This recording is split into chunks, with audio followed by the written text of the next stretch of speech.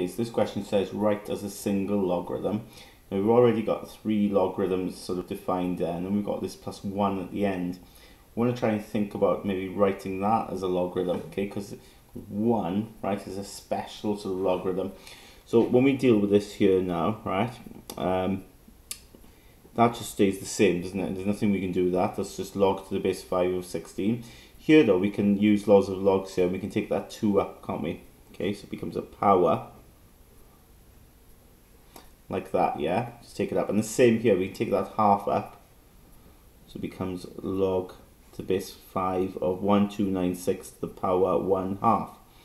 Now, as I said, 1 is in fact a special logarithm, okay? Because in this case here, the logarithm, okay, if we get the logarithm equal to 1, okay, in the sense then the power is 1, alright?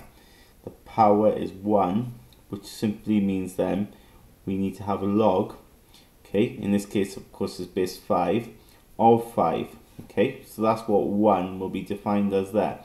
Okay, so you know, if you type that into your calculator, it'll come out as 1.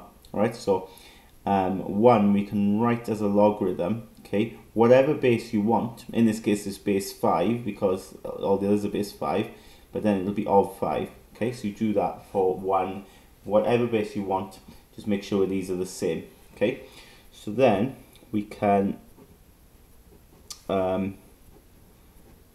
work that out. 3 squared is 9, and then we can work out that. So remember, 1296 to the power half. Let's just work that out on a calculator.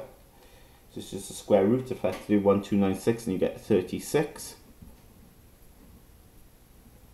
And what you should do here is work left to right. Okay, so here now, okay, you've got these two terms and we're taken away, yeah? So you need to write that as a single logarithm.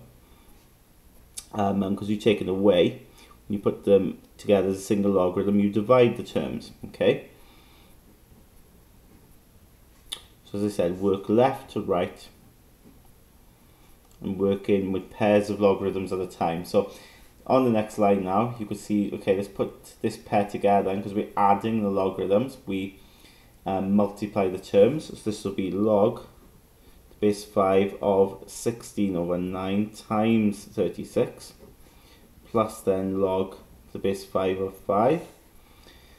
Now, when I work that out, that's going to be just 64, okay, when you work that out there, plus log the base 5 of 5, and then the same rule again, then when you put these together, right, because you're adding them, you put them together, you simply times the terms, so we get our answer there. So this becomes log to the base 5, 320.